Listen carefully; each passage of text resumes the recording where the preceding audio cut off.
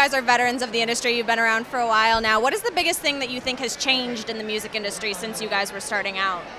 You know, it's funny. One thing I was saying about today's show, I mean, besides the fact that obviously it's there aren't as many there aren't any really rock acts playing tonight. There aren't we're the only one, and then there's the fact that like when you go backstage, you see a lot of dancers and extras and people. You see a lot more people backstage because of the style of performances change, as opposed to like a handful of people playing their song on stage. Now you've got a gang of like 100 people in costumes dancing around and doing something that's more, I don't know, like performance-oriented or theatrical, you know? So that's something that's going on right now. I mean, do I think it'll last? Like, music's always changing. There's always cycles, and that'll probably change. You know, there will be next year's, you know, like Gautier, like groups that come out and do something that's more pure and simple. Even, you know, like Adele did it. You know what I mean? Like, there's always those artists that turn it around, and I think the next phase will be something different.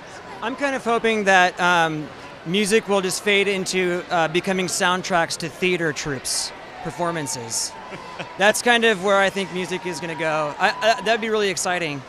You know, I think the stress of having to perform live will be completely alleviated because the bands won't have to be there. They'll just push play on the CD, and the performers will come out and dance around. You're thinking more along the lines of like Sound of Music and like that type of thing.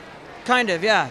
It's more like a live, like a Sesame Street on Ice version of Hybrid Theory.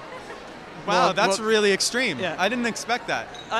That's where I'm gleaning. That's where I think that the modern performances are going. I ask these questions because sometimes you don't know, like you got to get in his head to really understand where it's, to get the color, you know what I mean? And then once you get in there, you start going like, wow, this is crazier than I thought in here. It's pretty bonkers in there.